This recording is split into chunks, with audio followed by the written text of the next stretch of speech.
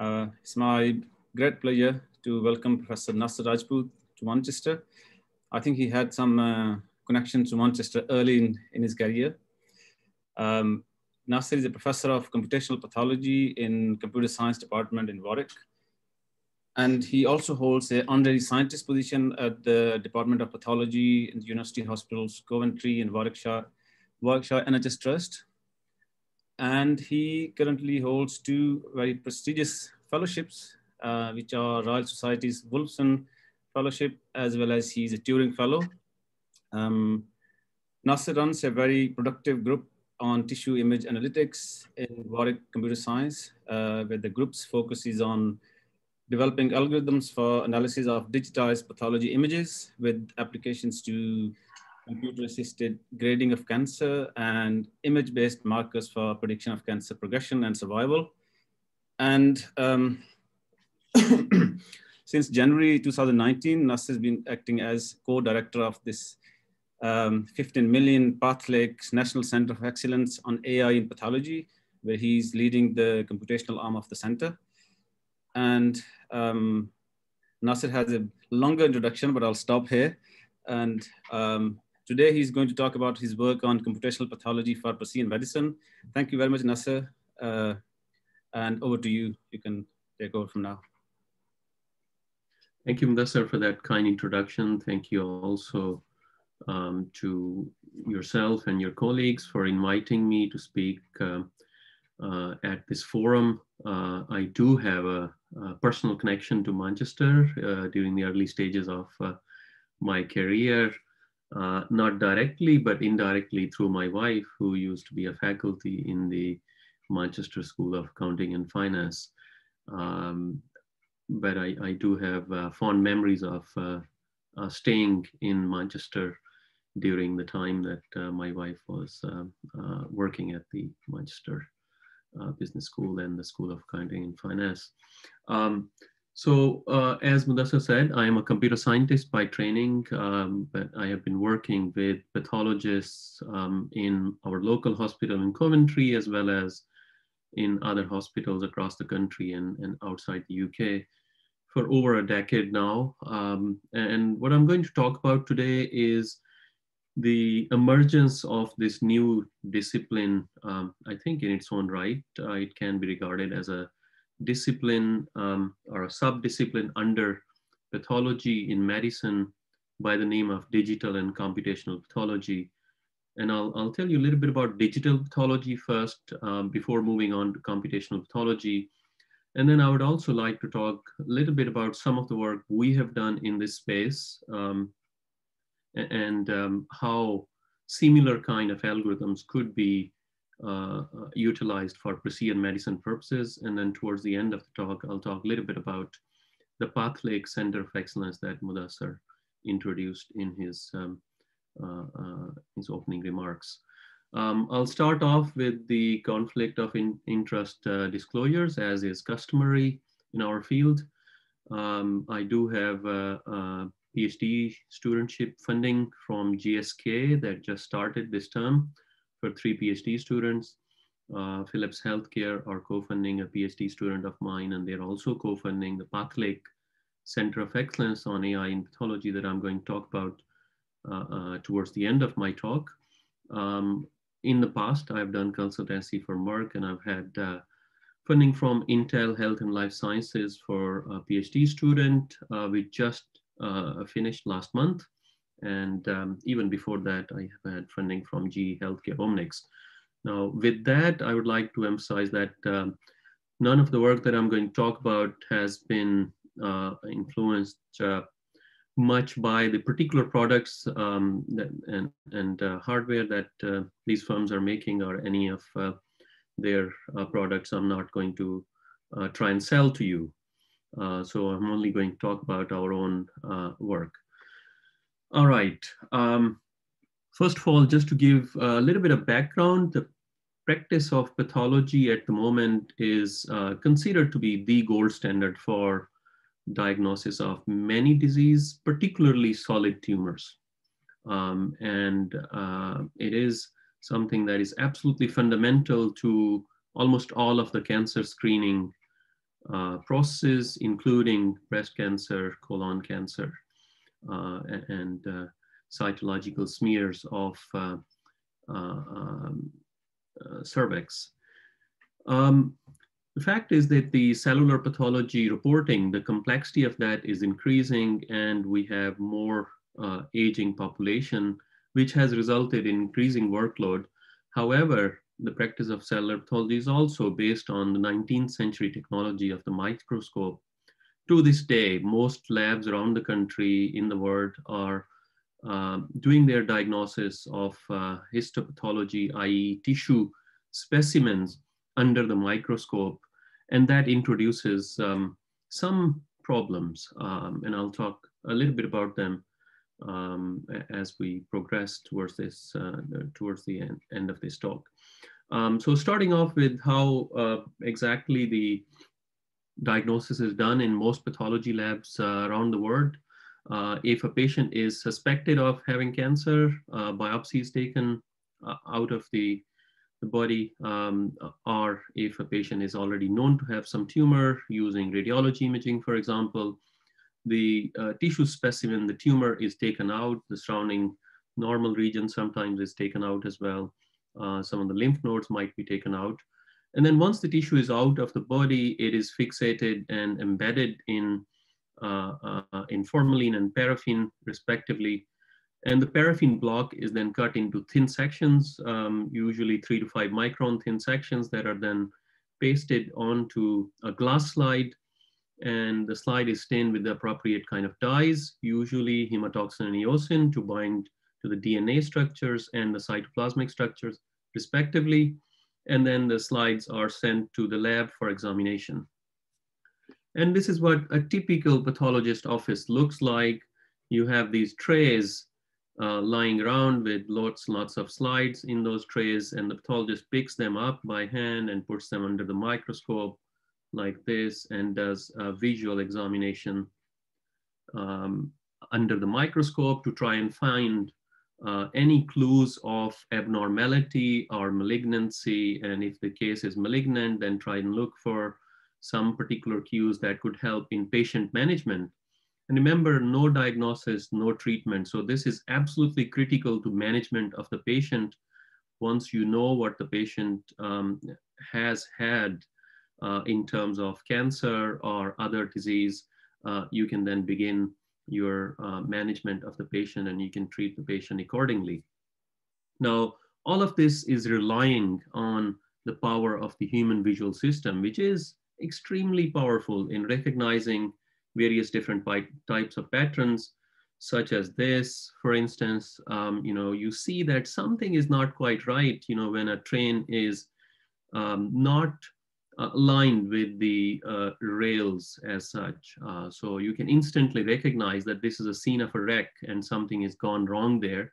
And that's kind of what the pathologists are trying to do when they're looking under the microscope, to try and pick up cues for abnormality and malignancy. However, when we scan this kind of picture, it gets turned into numbers, and we need to analyze those numbers.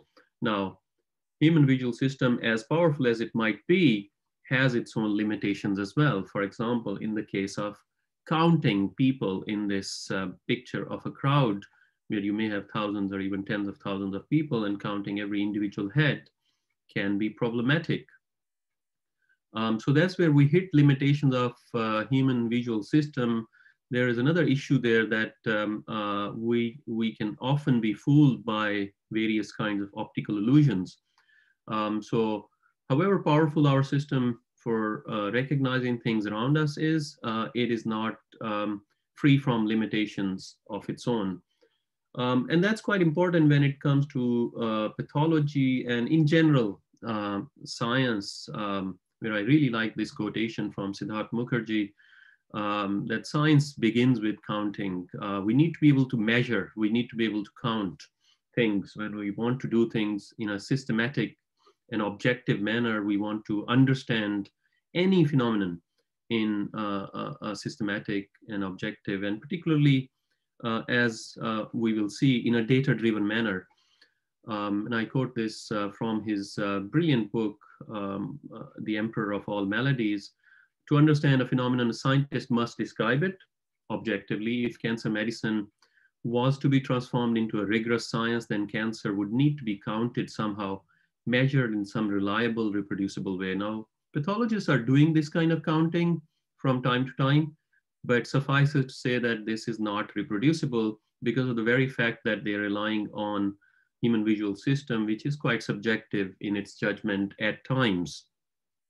The good news is that pathology in the UK is rapidly going digital, histopathology, i.e.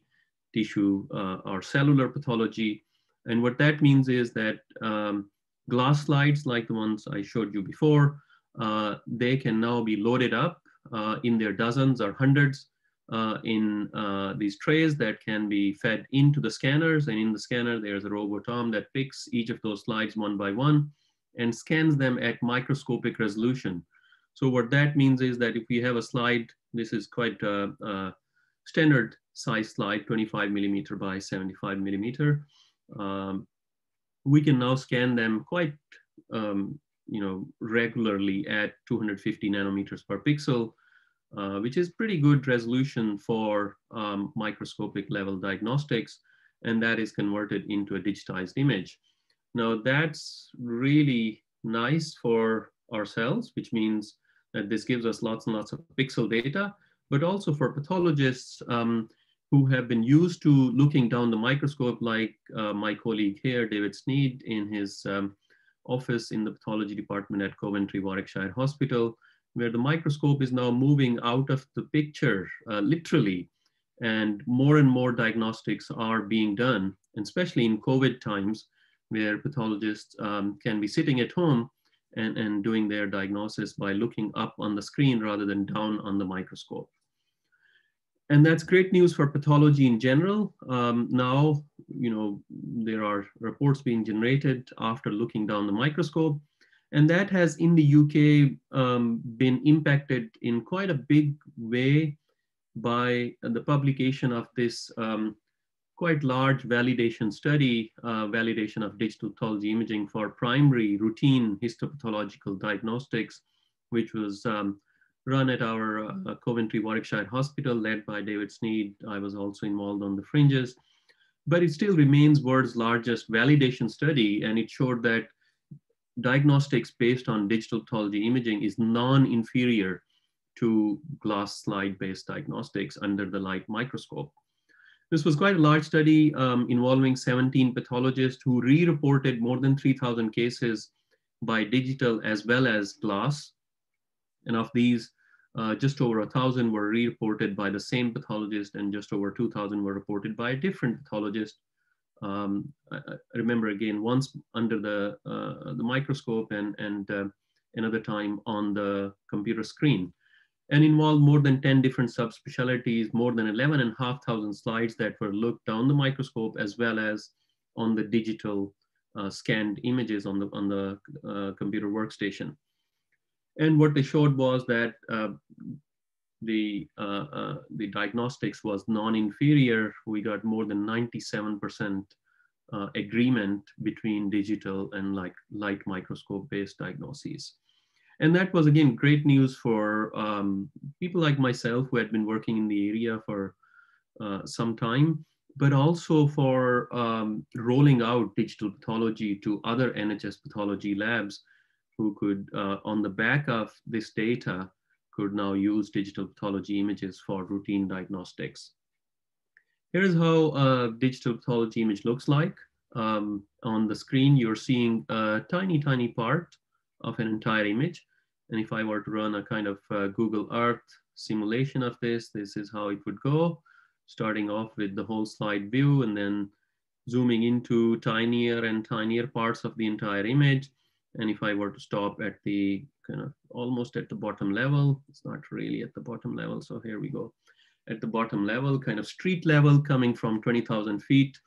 In this really tiny part of the entire whole slide image, there are a lot of different players in terms of the battle between the cancer cells and the immune cells that is going on And now we are able to recognize every individual, every single one of those cells as in cancer cells, as opposed to these little blobs that are the immune cells. And we can characterize and profile quantitatively the tumor microenvironment in ways that were never possible before. So that's the backdrop to the rest of my talk, and what I call the petascale computational pathology era that we are now beginning to enter into.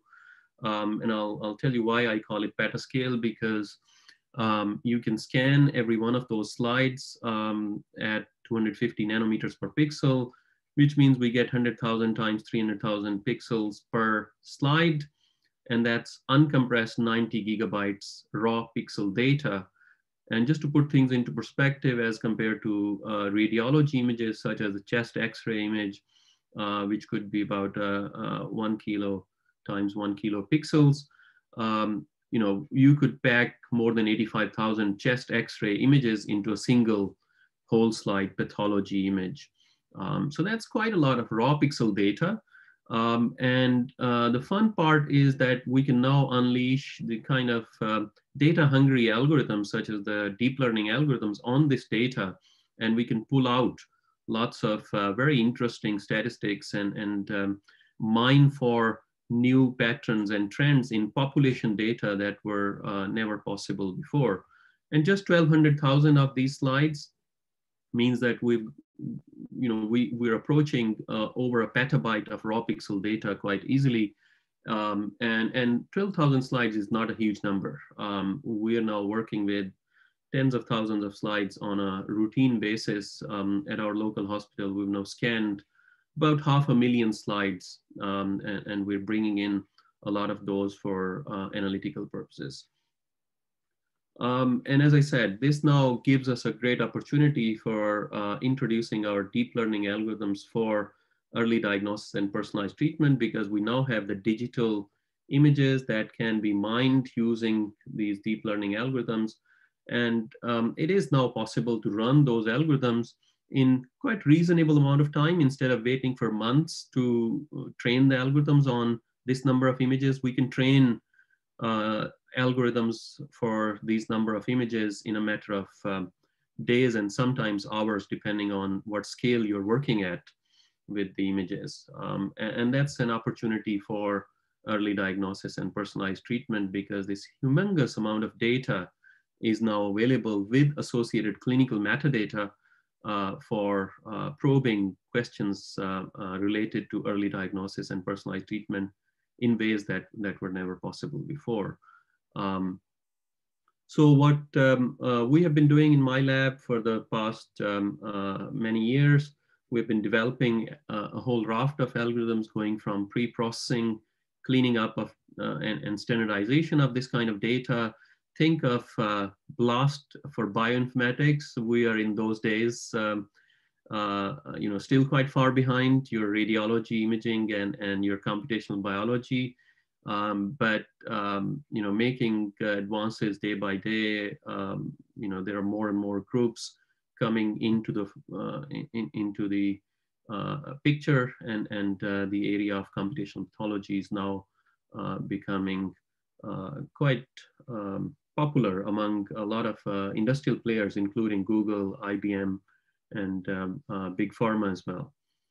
And then moving on to analysis, recognition, modeling of different types of objects, starting all the way from subcellular structures to cellular and multicellular structures, and all the way to analysis of a whole slide image in a kind of weak supervision manner, which I'll talk a little bit about towards the end. Onto synthesis of virtual tumor microenvironment, modeling of the virtual tumor microenvironment, and analysis of various different biomarkers in multiplex ways that could be done in a data-driven manner. And in the end, this is the ultimate goal, to be able to put all this data together with clinical metadata as well as genomic signatures for prediction of response to a particular kind of therapy, prediction of survival, prediction of risk of progression, risk of recurrence. the kind of things that from patient management point of view, from precision medicine point of view, the oncologists are particularly interested in, how is this patient going to do if we treat them with a particular treatment regimen? Do we need to do surgery on this patient? Do we need to only give them chemo? Do we need to give them chemo before surgery?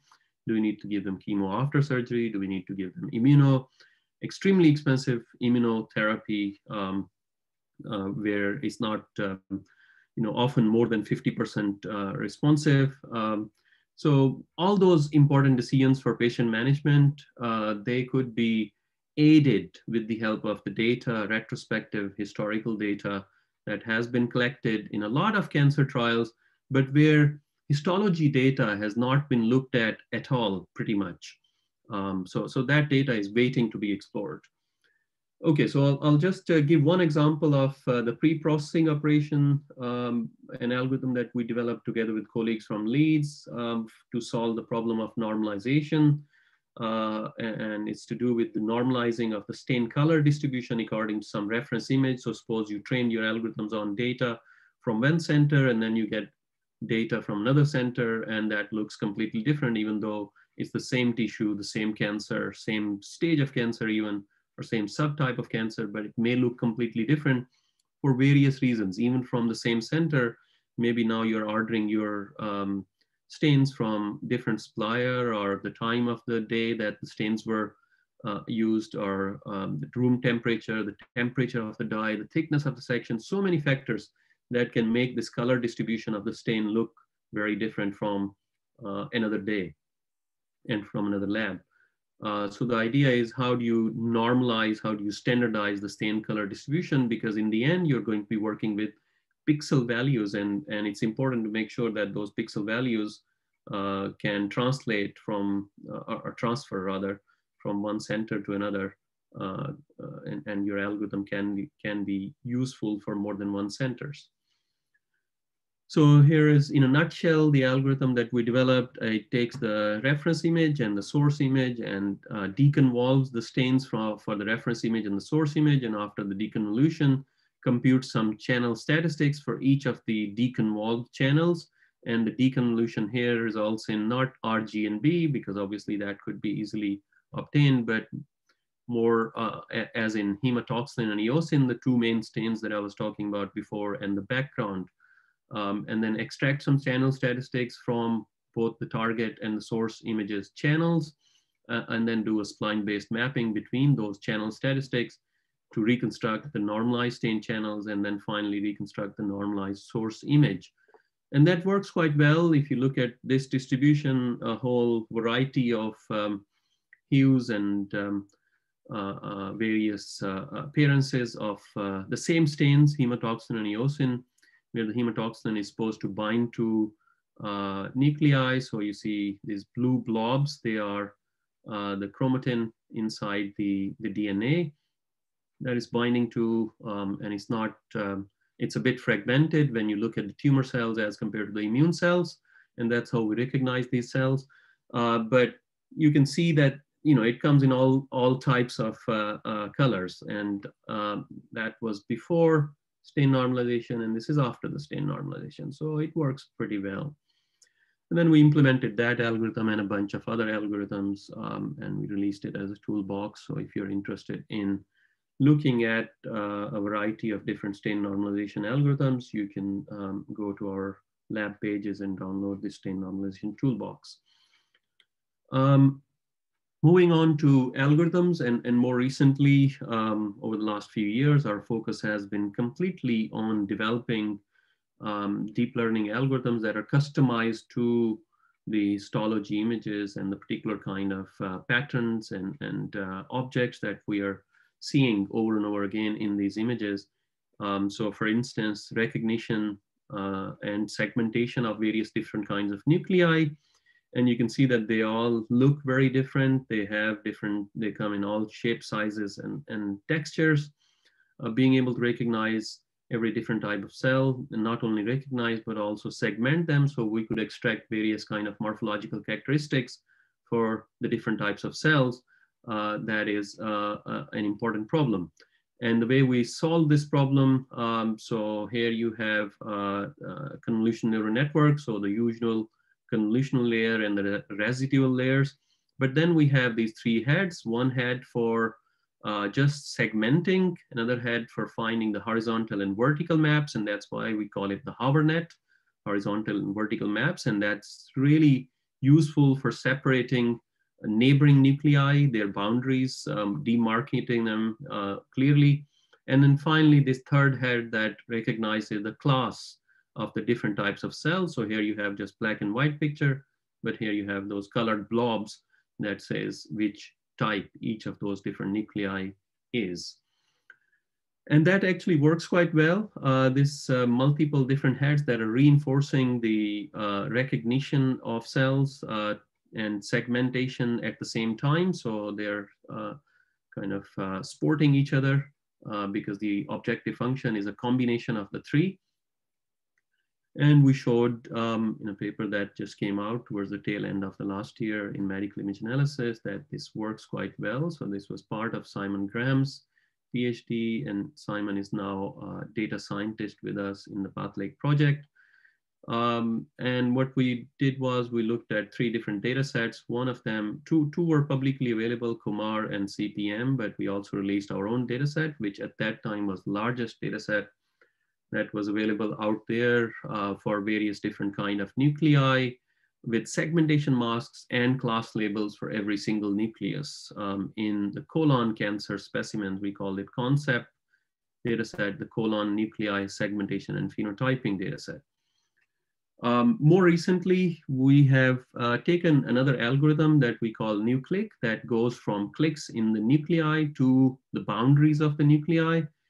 And that works in the following way, that it takes a few clicks from the user in the middle or somewhere near the middle of the nuclei, and then it generates inclusion and exclusion maps from those clicks, feeds them into an encoder, decoder kind of CNN model that then generates the segmentation masks for all the clicks that were made in the middle of the nuclei. I think I'll skip more details of the network architecture. I'm just going to jump to the experimental results. So this was presented at the MICAI conference workshop last year, but more recently we've expanded it to a more detailed version of the algorithm that was used to generate another data set that we call pan-nuc dataset, which is now consisting of about 220,000 nuclei across many different cancers from the TCGA dataset, their segmentation masks, as well as the nuclei types for individual nuclei. And this algorithm was quite useful in putting that dataset together because we got the pathologist to just click on various different types of nuclei, and then we generated segmentation masks. And in some cases, they were not perfect, and the pathologist corrected them. But this is quite a useful resource if you're interested in developing your own algorithm for nuclear segmentation and classification. And yeah, so that data set has been released together with this paper, which is still on archive. And we've also extended this algorithm to a variant that we call nuclick plus, which takes wiggles in the middle of some multicellular structures, such as the glandular structure here, and expands them to masks around the whole structure. And this is, in this particular case, you're seeing colon cancer glandular structures, these round structures. At the periphery of these structures, you have the epithelial cells. In the middle, you have the goblet cells. And it is quite important for colon histology to be able to segment these glandular structures so that we can look at the morphology of those glands and make inferences about the grade of cancer and how the patient might respond to a particular kind of therapy. And at this point, I'm gonna pause for a couple of minutes before I move on to precision medicine, which I wanted to dedicate the second half, more or less, of the talk to.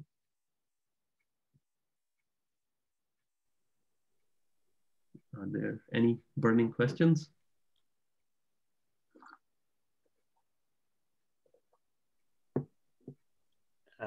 Feel free to just put your hands up or unmute if you do have a question. You don't have to type it.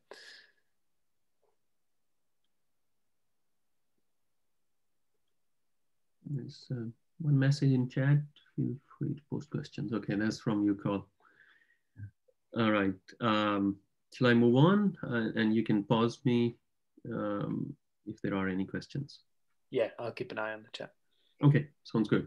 All right. So more or less the second half of the talk, I want to talk about precision medicine and the potential applications of computational pathology. By the way, I only talked about a couple of algorithms from our group on various types of problems in computational pathology, but if you're interested, you can have a look at our lab publications pages. And if there is something else that interests you, feel free to ping me and I'd be happy to talk to you about any of the other algorithms. I want to talk about the applications of computational pathology to precision medicine, which is where I think the whole, fruit of the labor is, so to speak, as well as in early diagnosis. I think these are the two main areas. So I'll skip early diagnosis for this talk, and I'll focus more on the precision medicine. And this is a slide that I've borrowed, let's say, from Bayer, who were not the only ones to introduce this concept, but I like this, kind of illustration because it quite nicely illustrates the purpose of precision medicine, what we are trying to do here.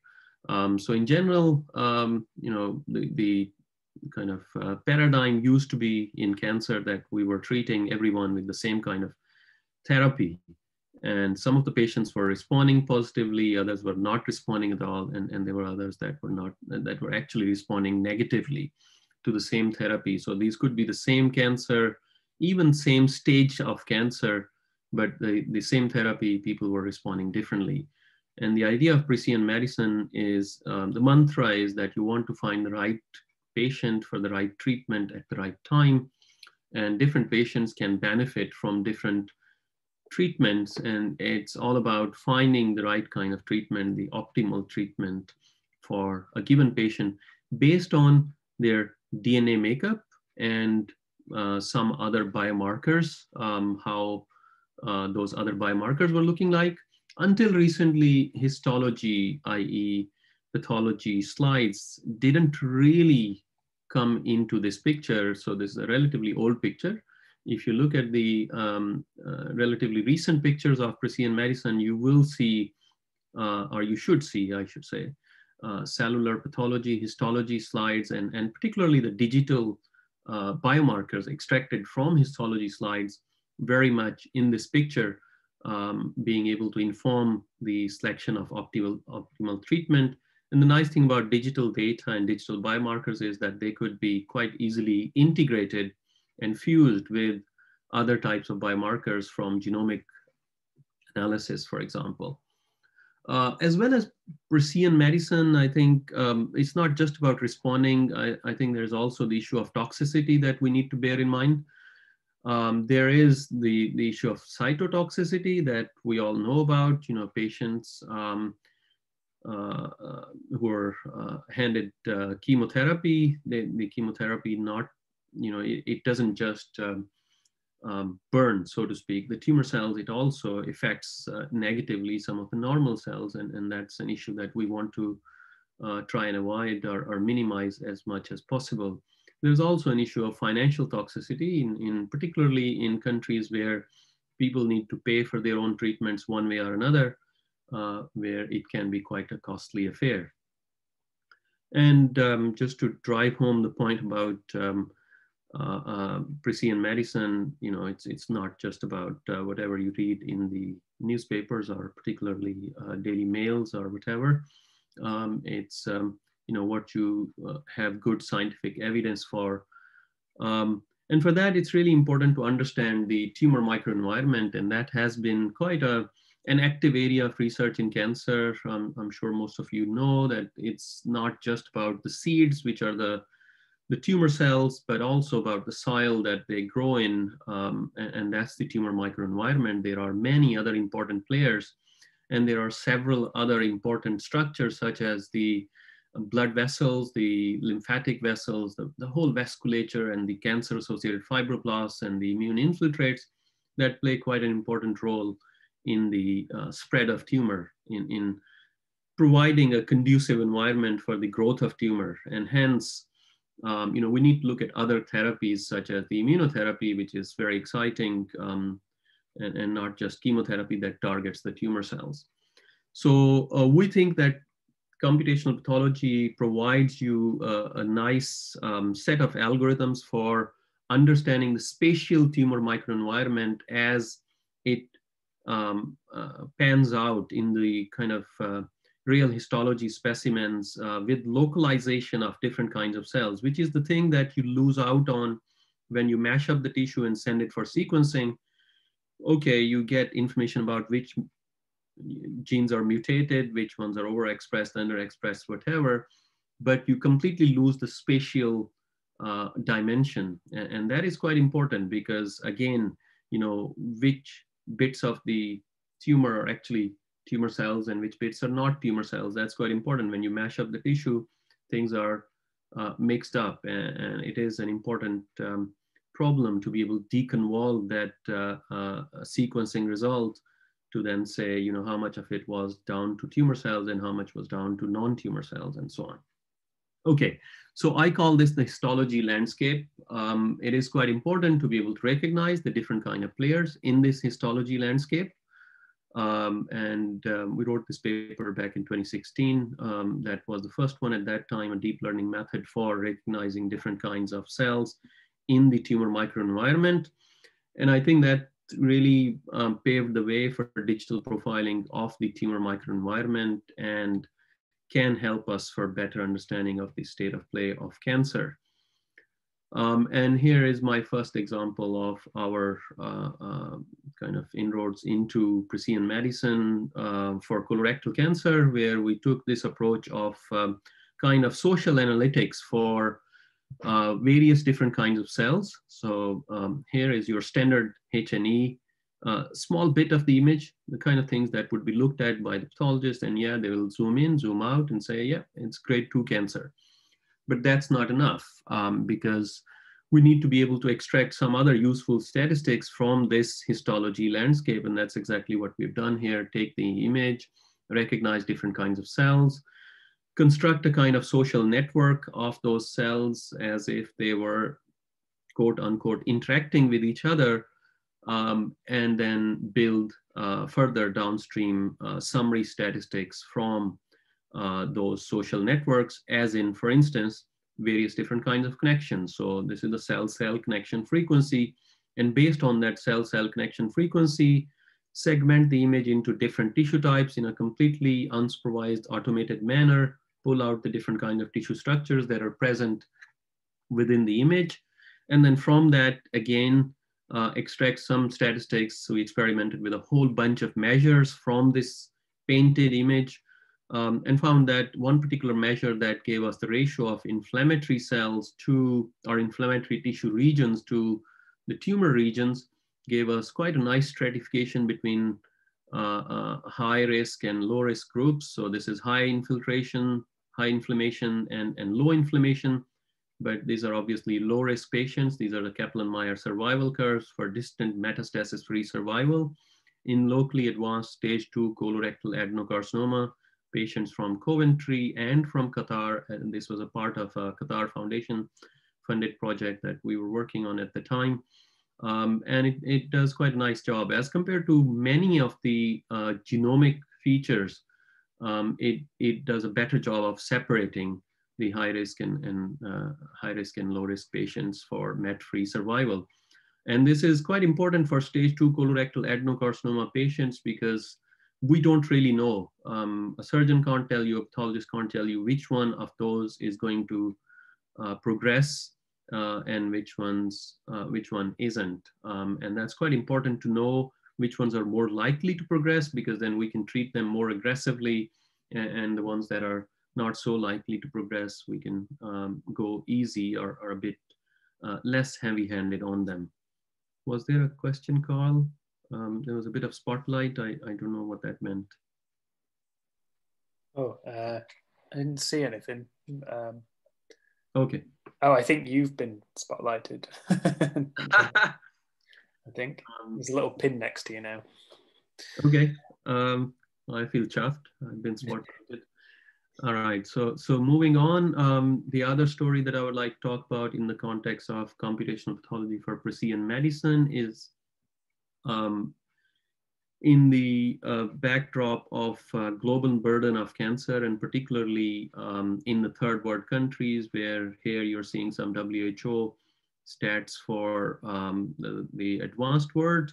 At the top, in blue is the incidence, in red is the mortality for cancer.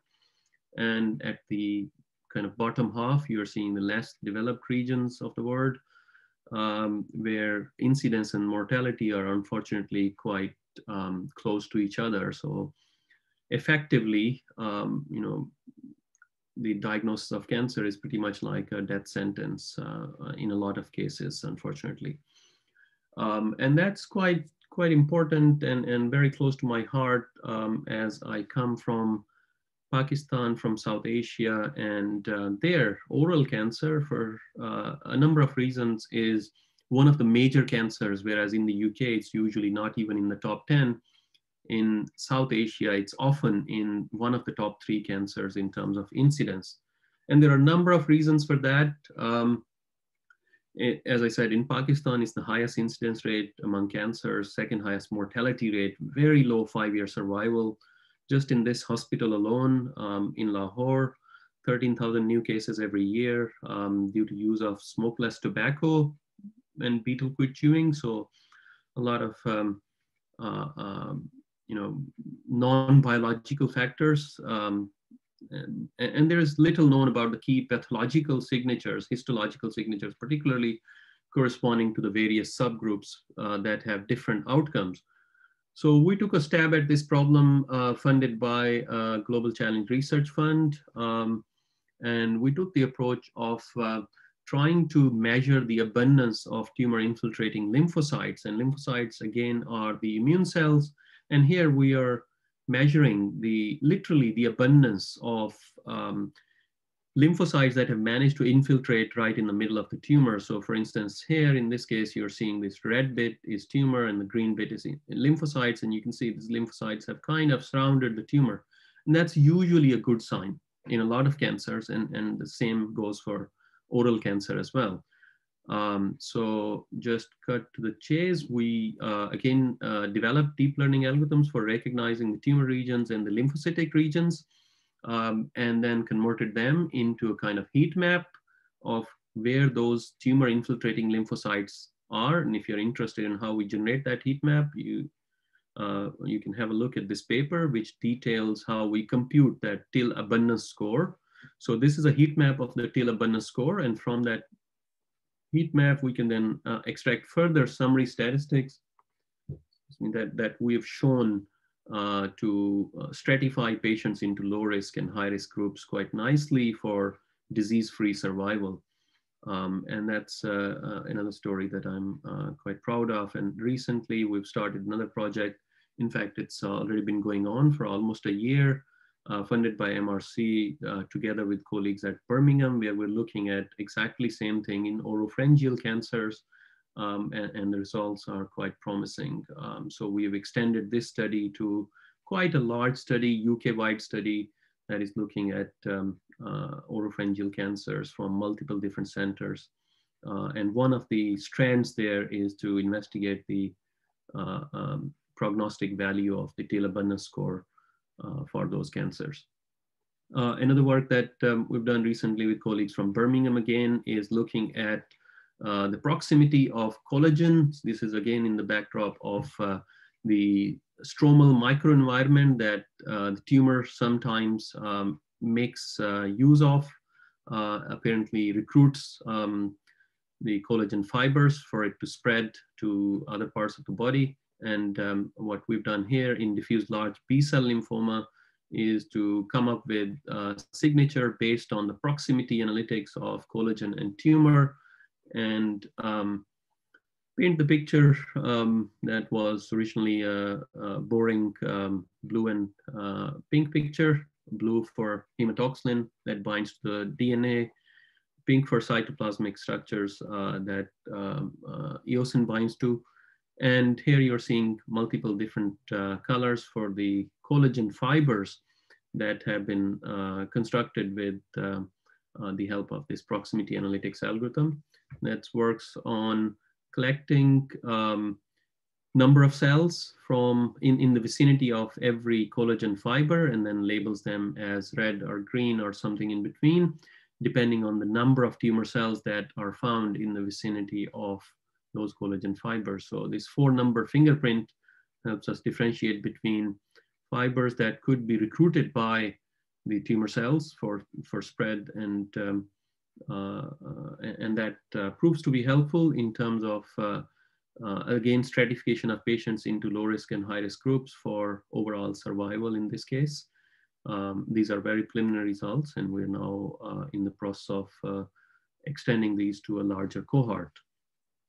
Towards the last part of my talk, I would like to talk a little bit about how the magical deep learning algorithms have been shown to predict various different kinds of things that would not have been possible to even think about before. For instance, in this paper, it was shown that you could predict with good degree of accuracy age of a patient by looking at their retinal fundus images, or gender with a pretty good AUC, or their smoking status with not so good AUC, but still it's quite remarkable that, you know, looking at retinal fundus images, you could predict gender and age. And more recently, we've seen a couple of papers just earlier this summer came out in Nature Cancer, which showed that you could do deep learning on histology images across different types of cancers in TCGA in this case, for detecting clinically actionable genetic alterations without doing any genetic sequencing, any genomic sequencing. So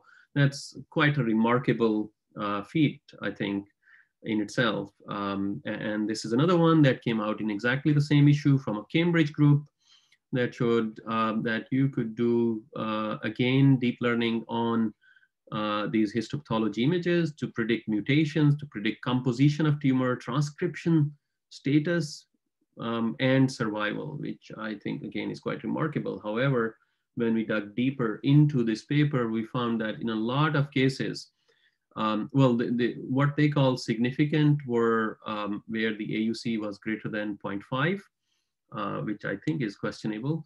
But also, there were only 4 cancer types that showed an AUC of more than 0.8, and for prediction of histological subtypes and grades, AUC was 0.59. So not ideal, but nevertheless a great study. You know, this is an incredible piece of work, lots and lots of experiments, and quite interesting results on predicting transcriptomic data from histology images, which someone would never have thought of as being possible even before. And in some cases with pretty good accuracy.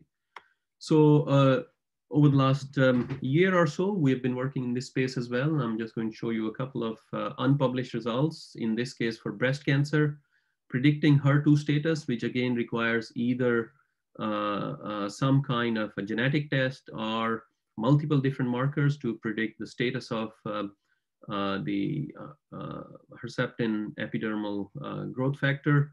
And sorry, not Herceptin. So this is where the Herceptin is actually quite effective if the patient is HER2 positive. And to get that result, usually you either do some kind of genetic test, or you do multiple immunohistochemical stains. And for the same cohort that was published in the pan-cancer paper for the HER2, we got quite nice accuracy of 0.82 as compared to 0.73. And we can also highlight areas of the image that are kind of lighting up and contributing to that prediction of positivity, as compared to negative cases, which are not lighting up so much. And another problem that we looked at was prediction of microsatellite instability in colorectal cancer cases. And again, for the same cohort that was used in the first pan-cancer paper, we get an AUC of 0.9 as compared to 0.77, which, you know, is quite interesting and starts getting into the realm of usability for clinical practice. And that's what we are trying to explore now with our clinical colleagues at a couple of hospitals. We also looked at prediction of genetic mutations such as BRAF and KRAS, and there again, we show quite reasonable accuracy of 0.8 on those cases. Another nice thing of being able to highlight areas of interest that are contributing to the prediction is we can then look into those areas and we can look at the cellular composition and extract various types of features that can throw some light on how certain kind of morphological features could be picked up by pathologists. So discovering novel features that can predict the status of the molecular status from looking at the histology images. And particularly MSI is quite important in colorectal cancer because MSI high cases are the ones that are more likely to benefit from immunotherapy. So in the immunotherapy regime, this is quite an important problem to solve. I'm gonna skip next few slides and jump straight to Pathlake, which I would like to talk a little bit about. As Mudassar said in the introduction, this is a center of excellence funded by Innovate UK, one of the 5 in the UK, but one of the 2 in digital and computational pathology, the other one being NPIC, led by Darren Trainer at Leeds. We call this our center Pathlake. So it's co-led by our Coventry Warwickshire Hospital on the clinical side and Warwick, our group, on the computational side. And Pathlake stands for Pathology Image Data Lakes for Analytics, Knowledge, and Education. And our vision is that we want to digitize the hospitals that are part of Pathlake. And that's the first step to enable the introduction of some of these AI algorithms for clinical adoption. And we also want to put together data lakes that are well curated and have associated metadata together with pathology images that are annotated by expert pathologists into the data lake to drive AI innovation so that we could get those algorithms validated and gone through regulatory approvals in a systematic way, because we have these benchmark data sets that we are putting together that can enable the commercialization of those algorithms and finally their adoption in clinical practice. That's the ultimate goal. And our vision is that we're going to put together reference data sets a bit like TCGA, but particularly for AI in pathology. And we hope this would be the world's largest pathology image repository. And in the process of doing that, we're also developing proof of concept solutions of AI algorithms for a few particular exemplar projects on early diagnosis and personalized treatment. And we hope that we can also demonstrate that introduction of those AI algorithms can result in NHS savings and patient benefits. In the process of putting these data lake together, we are abiding to the FAIR principles, i.e. making sure that the data is findable, accessible, interoperable, and reusable.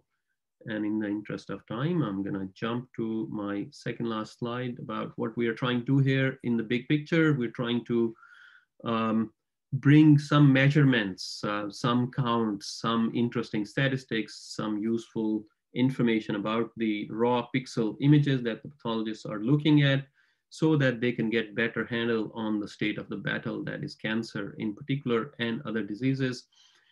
Between the immune system and the cancer cells in case of cancer, and be able to provide some predictive analytics for risk scoring, for progression, for recurrence, and ultimately be able to integrate the pathological signatures, the histological signatures with genomic signatures and other type of information that may be available at hand. And with that, I would like to thank you, and of course, thank all the wonderful PhD students and postdocs who do all the hard work and our funders. And thank you very much. Brilliant, thank you. So we've got one question already in the chat, actually. So so Alex asked, how many patients do you need to build one of your models robustly? Yeah, this is a question that almost always comes up. How long is a piece of string, right? If you talk to our postdocs, PhD students, they will say the more the merrier. if you talk to our pathologists, they will say, the less the merrier, right? Because obviously they are the ones who are ultimately going to have to do all the boring annotation and labeling for every individual cell and at other levels. So yeah, usually we don't require hundreds or thousands of cases. So it depends on what level of granularity you're working with. If you're working with individual cells, then in a single whole slide image, the kind of images that I showed you before, there are tens of thousands of cells of different types. And often images from a few dozen cases suffice for training algorithms for recognizing different types of cells. And then if you're interested in multicellular structures, such as the glandular structures, then we go to dozens or maybe hundreds of images. And if you're talking about weak supervision, which is kind of what we did in these last two cases where I showed you those hotspots for predicting molecular status from images, if you only have the weak label available at the slide level, then we're talking about probably thousands. So I can't give you the exact figure, but all I can say is dozens, hundreds, and thousands. Great. I realize we're getting close to the hour. I will continue to ask the questions that come up in the chat, and then they can go in the recording as well in case anyone has to leave. If you're okay, if you don't need to leave exactly 3, Nasir. So we have another question from Mick, which asks, can these algorithms be adapted to look at quantitative immunofluorescent tissue images and so quantify the expression of each marker in each cell? I guess that's related to the normalization. Algorithms could. That's a great question. And obviously in biology labs and in discovery, there's a lot of use of immunofluorescent images on tissue specimens and in petri dishes, of course. So some of the algorithms are very customized and specialized for the kind of histology image data that we're working with. There are others that are more general. So for example, there's a network that we published by the name of MicroNet, which we showed to perform equally well on immunofluorescent images as well as the histology images. And you could always take some of the networks and you could do transfer learning on the immunofluorescent images and see how it works. Simon has hands. Oh, sorry. Yeah, Simon, you want to unmute yourself? Hi, thanks for that talk. That was very interesting. So I'm particularly interested in what sort of do you have any idea what sort of structures it is learning? I realize that this is a hard question in deep learning. For the things like the microsatellite instability and the BRAF mutations, I was very surprised that you were saying that you pull out particularly like the BRAF mutations. So this is unpublished data. I can't say very much about it, but for MSI, I would say that we find more often than not that there are quite a reasonable number of TILs, tumor-infiltrating lymphocytes, in the image regions that are highly predictive of MSI. And that's in line with the existing literature where people have shown that MSI high cases have relatively large number of TILs found in those cases. And for BRAF, again, there are certain histological features that we've shown are being highlighted. And there are some novel features that we've also pulled out. And again, that's a paper that we're about to submit. So I don't want to say too much about it just yet, but hopefully, soon it will be in the public domain. Thank you. Jeffrey, there's a question. Yeah. It might be quite naive from the imaging point of view, but this is in the context of your histology landscape you mentioned. So in TME, so we work with the kind of more genomics data like single cell RNA sequencing. Use that data and even the other assays as well to come up with the dissection of the cellular composition of DNA. So we know the these populations are important. They're doing something there, but I was mostly without the spatial context. Mm-hmm. So do you think? I'm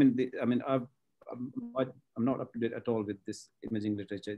What can you say on in terms of looking at the pathology images of the relevant tissues? Can you put that adds to some of the spatial context to those individual populations?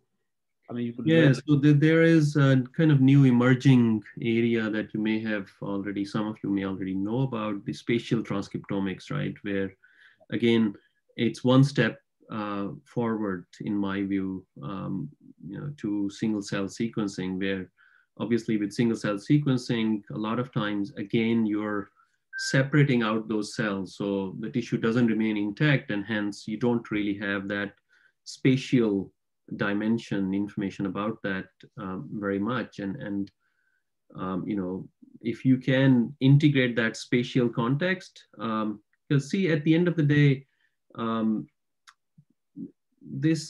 battle that, the battlefield is the histology landscape, right? It's not happening, it's, some random mutations, whatever the effect of those mutations is, it's playing out in that battlefield, and histology images give us a kind of snapshot of that battlefield at a given time.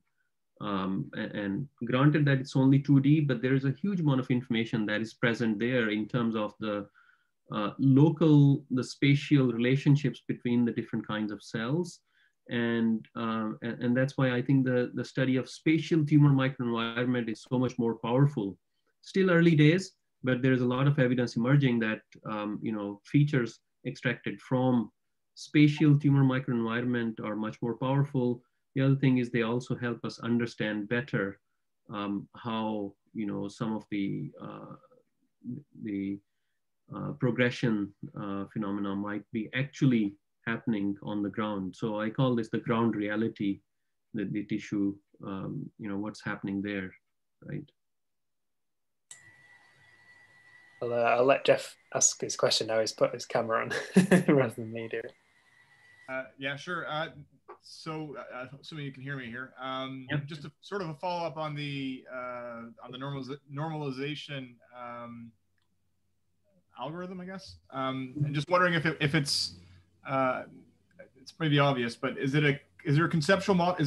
I guess it's sort of related to the question about how else this could be applied. So is it really agnostic, or is it using something about the stains? For example, these two stains use these particular, have these color spectrums, or have these various concentrations. So is it like an image normalization routine, or is it a stain normalization routine? I guess it's a stain normalization, more like. So you would provide a reference image, and you would say you want to normalize the color distribution of your image according to the color distribution of a reference image, right? Or you could have a bunch of reference images, and you could collect the distribution of stains and relevant stains that are present in all of those images, and you can say, I want to standardize my image to the center of the distribution of all of those other reference images that I provide to you, or pick any one of them and normalize according to all of them,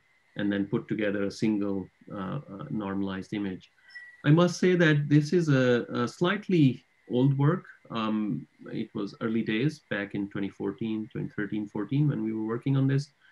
Recently, we have seen that color augmentation does as good a job as you could expect from stain normalization. So oftentimes we are now not even having to do any stain normalization because a lot of times color augmentation takes care of some of those variability factors in the stain that you normally find. So we can now model the variation in stain and factor out that variation as part of the neural network modeling. Can I ask a follow-up? Is that all right? Okay. That's very helpful. Thank you very much. If we're going to use that algorithm, I saw the toolbox is available there, so I'm quite interested, obviously.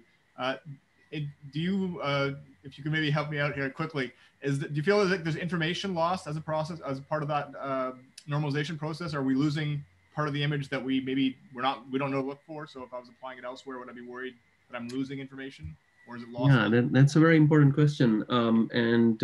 The short answer to that is that, we can't be 100% sure. We sometimes see some kind of fake texture artifacts that we don't necessarily want to see there.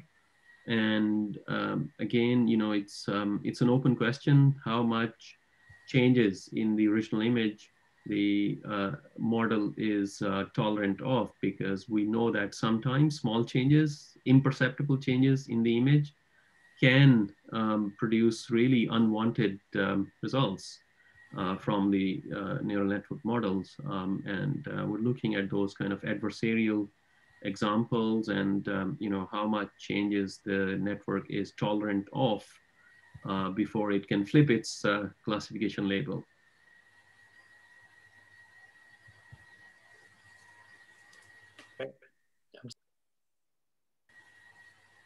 Can I ask another one? I mean, I'll allow it if Nasir doesn't mind. So I do have to go in a couple of minutes, but I'm okay for now. How do you see this fitting within actual clinical settings in terms of GCP compliance, etc., with it being neural networks and deep learning? Okay, I think you're kind of referring to explainability, interpretability. Okay, so obviously that's an issue, and that's very much at the back of our minds when we're developing these algorithms, in PathLake in particular, with the objective of rolling them out for clinical practice, hopefully one day. Our approach to this problem is that there is this idea of end-to-end learning, that you chuck images in, predict some label for your images, and it doesn't matter what happens in there. In our group, we've taken the view that using deep learning algorithms for recognizing various important players, doesn't really matter what the algorithm is seeing, if you know what I mean, as long as we get decent accuracy in terms of recognition of different types of cells, for example, and then we build all the downstream analysis on the results of the deep learning algorithm. That's one approach. The other is the top-down approach, which is what I showed towards the end, which is that you start off with doing a kind of scan of the entire image and picking out areas that are lighting up, that are contributing to the final prediction. And then you drill down into those areas and you see what kind of structures may be contributing to that final prediction, and picking out patterns from all of those areas that are lighting up. And I think both of those approaches are or can be made quite interpretable. We're not just relying on some black box that is magically telling us what the end result is. We're actually looking deeper into areas that are lighting up and areas that are predictive of the final label. And that gives us, the hope is that that can actually give us better understanding of the biology of cancer as well. And it's not just a way of better prediction all the time and improving the accuracy and AUCs all the time. It's something that can actually help us understand things better as well. That makes sense? Brilliant. Well, I think on that, we should probably call it and let you go. But thank you again for a really brilliant talk. Mudassar, do you have anything to add? Thank you, Nasir. Thanks a lot. It was a really nice overview of lots of work in your lab.